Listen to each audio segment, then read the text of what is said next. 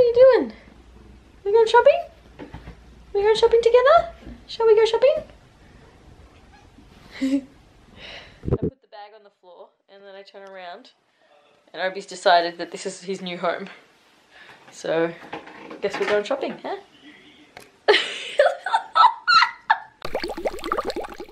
Popped at the back there.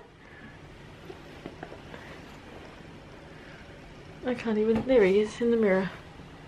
You want to get out? Yeah, I'll let you down. Good boy. I'm trying to pack my stuff, mate. Can you not? You mind? I guess you're coming too?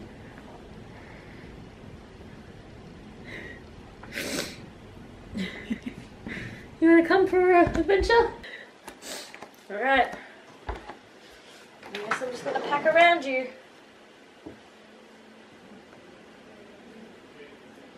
Just gonna put my underpants in there. Is that okay? You funny boy. Alright. Okay, so if you suffer from anxiety, depression, other forms of mental illness, you're probably familiar with the term spoons, and that refers to how much energy, like mental capacity, like you have for the day, and everyone has a different amount of spoons from the moment they wake up. Some people wake up with less spoons than others. Some activities take more spoons to some people than others.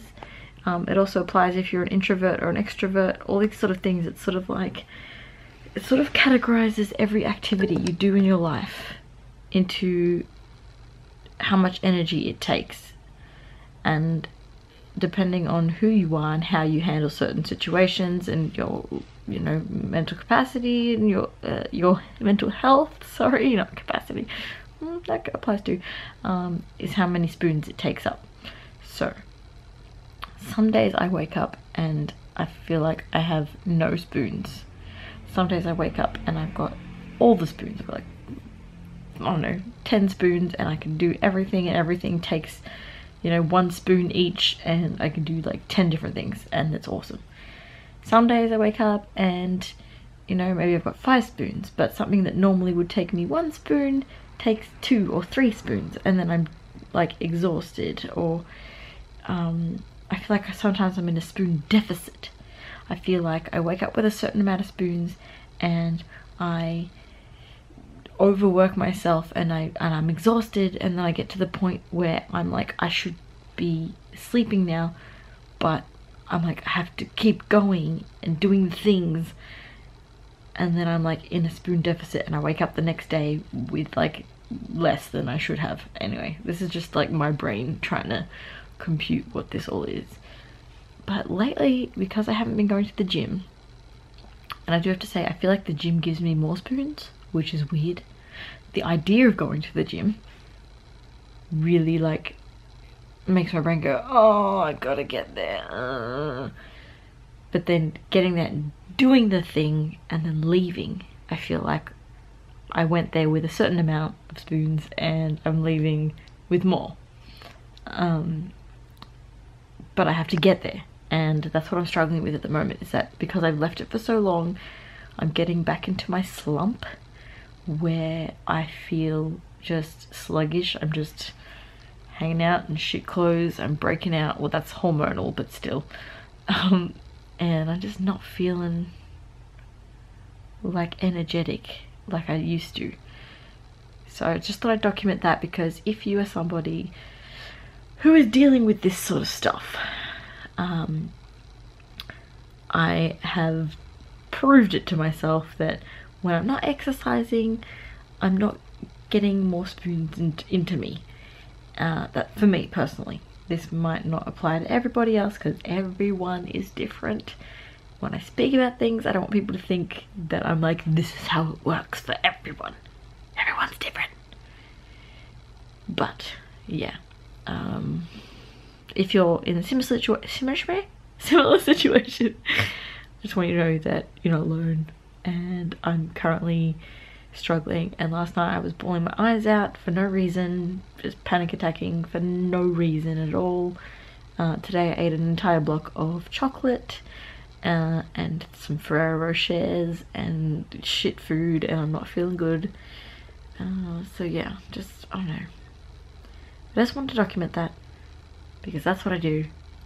I feel like I have to justify every time I film something that's not happy. Like, I don't know if you guys notice this, but if I'm filming something and I'm not like, hey guys, today we're doing such and such, I feel like I have to justify why I'm having a deep talk.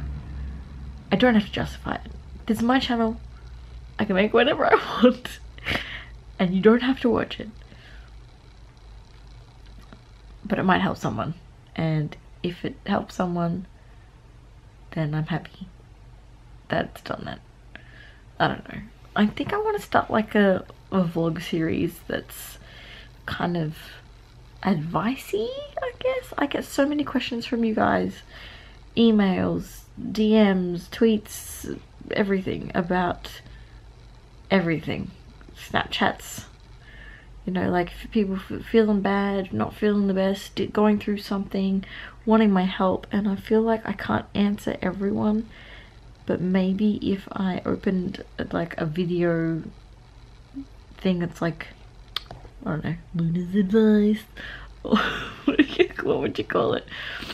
Like, you know how that people do the dear whoever's and send them letters for help. Maybe it would be easier because then I could just talk instead of having to write massive paragraphs. I don't know, I'm thinking out loud right now. Having said that, That Stupid Cupboard, my series, if you haven't watched it, please go and watch it. I'll link it in the description, but head over to my main channel.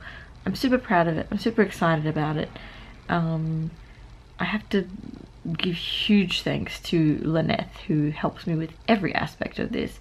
He helps me write, he helps me film, he helps me like pep up for the shoots, just all the things. And then also to Mitchell, aka Mega Mitch, who made the intro for the series. And yeah, I'm inviting a bunch of more people to come work on it with me, to be in it, and I'm just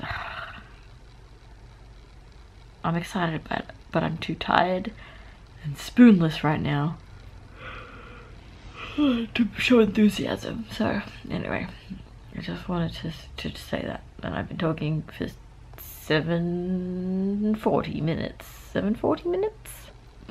So look how, like, look at this. This is disgusting. Like, that is fucking Mount Vesuvius right there. That is Mount Agung about to erupt in Bali. And the bags right there. Like, am I checking in for a flight? What's going on? Anyway,